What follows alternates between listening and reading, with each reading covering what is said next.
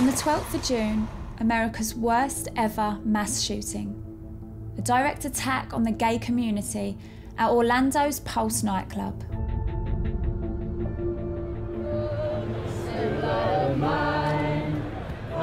It shocked the world and brought the gay community together, including 2 days later at a vigil in London Soho. Sometimes when you talk about the gay community, it can sound and feel like a bit of a cliche, but stood here, I can tell you from the bottom of my heart, what's happened in Orlando, they take it personally. It's like they've lost members of their own family. I've come to Florida to find out why this place has seen one of the worst homophobic attacks in history. So as you can see, Pulse is straight up ahead, still very much a live crime scene. And behind me, there's just onlookers wondering how the hell this happened.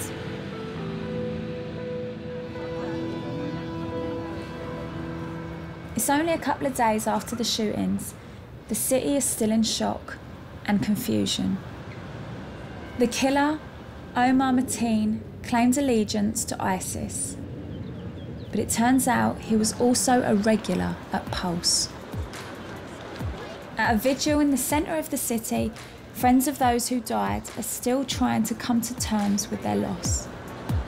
Julia Lazada is here with her girlfriend Nicole.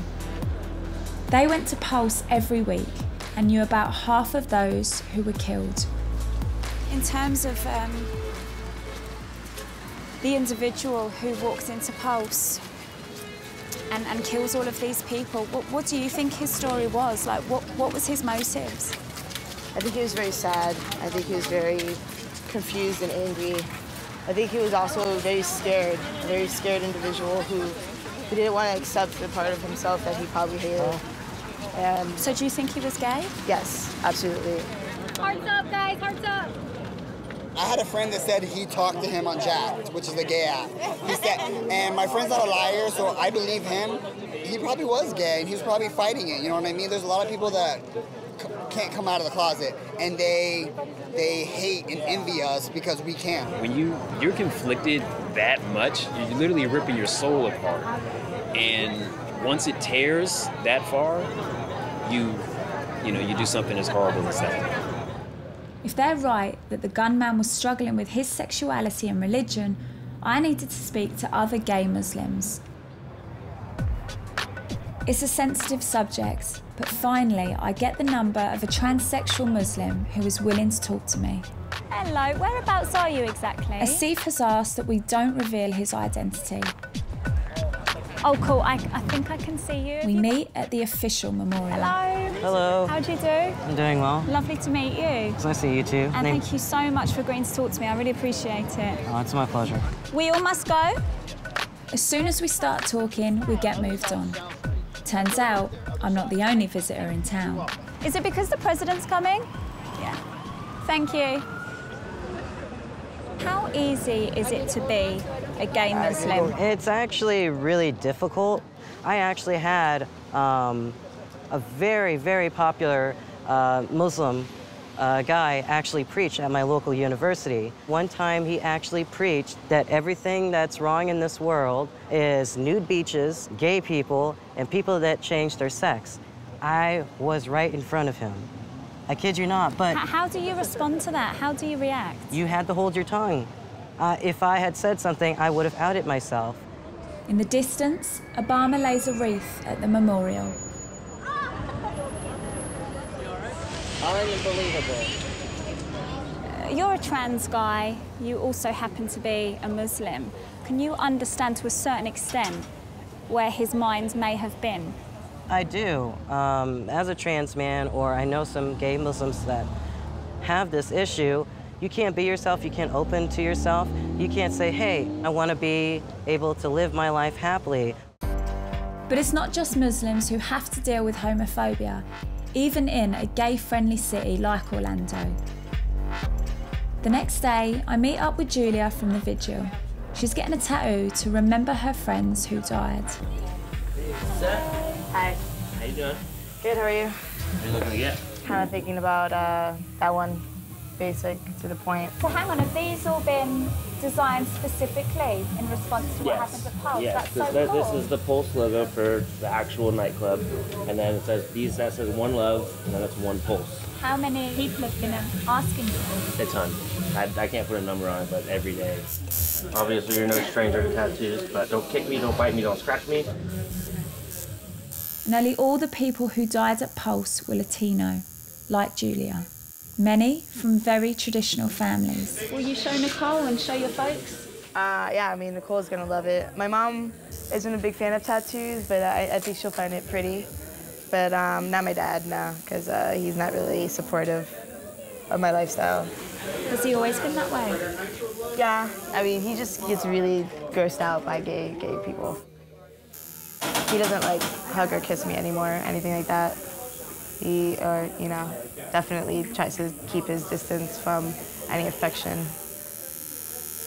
That's another reason why what happened was such a tragedy, because, you know, when your own family doesn't accept you, you have like this other family that you build, and just losing members of that family is so painful because we know what it's like to only just have each other. So it'd be 60. Thank you. Thank you so much. Nearly everyone in here is getting Pulse designs, both gay and straight. I'm actually getting this tattoo because I was kind of a regular, and I have friends that were there that night, and then I had friends who, you know, friends of friends that didn't make it that night. Everything out here is What does it mean to you, Julia? Why was it important for you to get a tat? It's just, you know, those people were like a part of my family. This is a part of me. It means everything. Hey, listen, that's so cool. Yeah, thank you.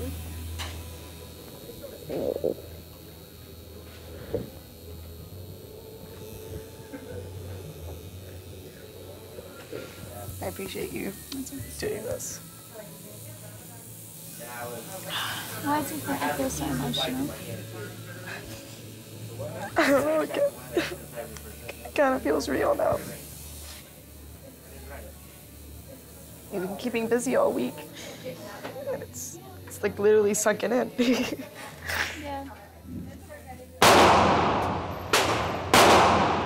While some members of the LGBT community are marking the tragedy with tattoos, others are taking more radical steps, like Erin. The Pink Pistols is a group of pro-gay, pro-gun activists. Erin is setting up a chapter in Orlando to teach gay people how to shoot. The Pink Pistols were founded on the philosophy that armed gays don't get bashed. And it's living proof that you can be LGBTQ and a gun owner. Do you think if they had have had guns in Pulse, the outcome may have been different? I don't know. I wasn't there. But if you were trapped in a club with a madman for 3 hours, wouldn't you want the ability, the option to protect yourself? Because I would. It's hard to feel entirely comfortable in and around these kinds of environments. Do you believe that more people from your community should be owning guns, should be firing them? I think more people in the LGBTQ community should make an effort to learn about firearms and find out if they are right for that individual person. Don't let fear of the unknown prevent you from learning a potentially life-saving tool. I'm trying to bring the target back. So, as you can see, I need more practice. This is something that polarizes Americans. It does. And it's so emotive. The idea to some people to just run out and make sure more people have more guns is ludicrous because they're the very things that are causing these mass tragedies. Can you see that? The thing is, you're blaming an inanimate object. We don't blame matches when houses burn down. So why are we blaming a gun when someone shoots someone? We blame the person. It's extraordinary to hear an LGBT activist using the same language as the gun lobby. But then I heard about an event that would show extreme homophobia is alive and well in America. It's Saturday, and I've arranged to meet Julia at the funeral for her friend Drew. But a group of evangelical preachers from the Westboro Baptist Church have also shown up to protest at the funeral. And therefore, it's not okay to be gay. The funeral is just minutes away.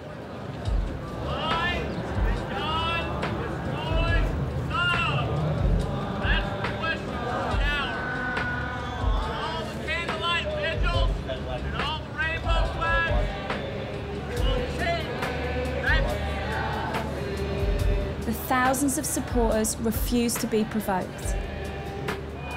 These guys, they've come here for the publicity. I just cannot understand how these guys are able to be so composed and so reflective and so understanding, given what they've been through.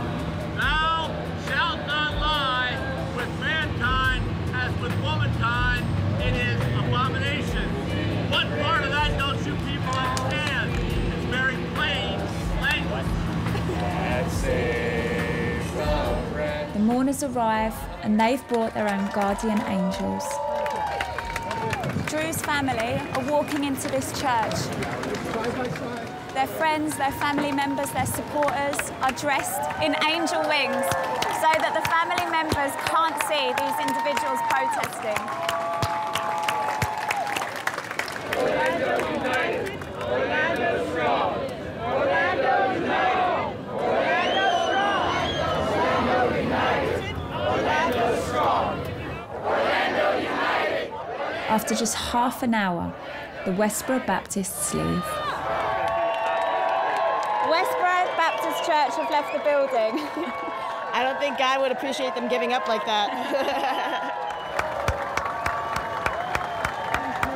It's not even a straight community or gay community. We're just one big community of love. Like, who wouldn't want to be a part of this family? Yeah, it's quite a cool family. I mean, do you feel that? Is that kind of exaggerated since what happened at Pulse? Yeah, absolutely. Everything's been tenfold. Like, nobody takes each other for granted. We're more together than we ever have been. I mean, honestly, who would come out this early in the morning on a Saturday to stand in the heat for people they don't even know? I think there's a few blurry eyes. Yeah, including mine. Got their shades on.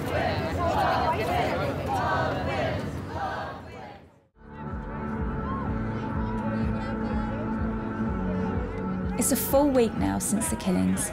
I've come to meet Julia at Southern Nights, a club just a couple of miles from Pulse. For many of the people here, this is the first time they've been out since it happened.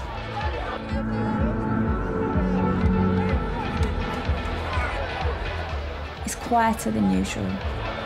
I know a lot of people are scared, honestly, and it's pretty sad because we're usually always out here every day.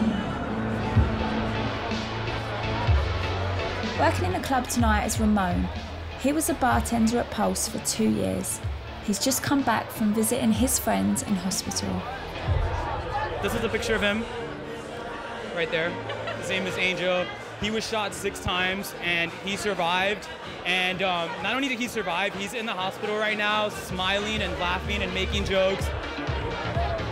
I think before this happened, I was more afraid to be gay. And now that this has happened and I've realized that we have support from all over the world, I am not afraid. I really am not. This support and the confidence it's giving them could be the one positive to come out of this tragedy. But before I go, I want to ask Julia, what has to change? Hashtags are brilliant, the support is amazing, the flowers are awesome, but you need significant change. There is something socially wrong with America that this constantly keeps happening. Our culture here is like, if you're a G.I. Joe, you're the man, you're the tough guy, and that's wrong. You know, it should be somebody who's peaceful, somebody who doesn't use aggression to get what they want. And that's what all America's about. We use aggression and we get what we want, and that's wrong.